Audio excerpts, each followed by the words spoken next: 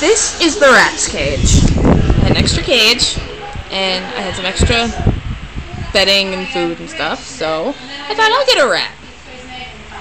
Taking a rat. This is where the chinchilla's cage is, right here, as you can see. Now, that's the rat's cage.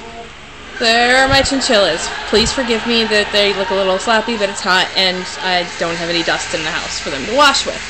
Now, you might notice that you can't really see the rat from right here.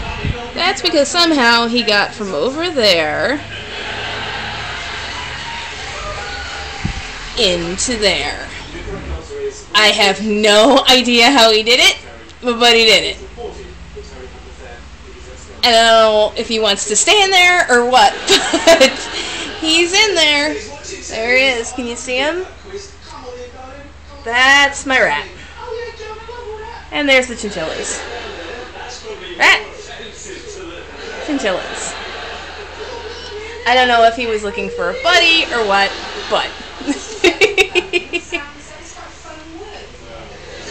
And for the record, this is the cat who didn't do a damn thing to the rat when he got out of his cage and went over to the chinchilla's cage.